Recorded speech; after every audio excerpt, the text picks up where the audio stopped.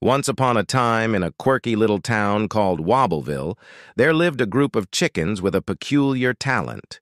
They could dance the salsa like no other poultry in the world.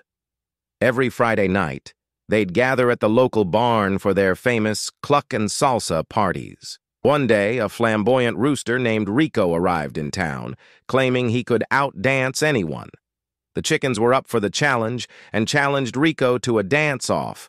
The whole town gathered to watch, and the music started.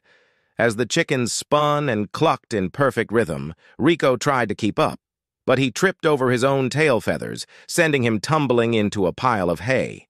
The chickens burst into laughter, and Rico realized he had met his match. He joined their salsa sessions, and Wobbleville became known as the salsa capital of the feathered world.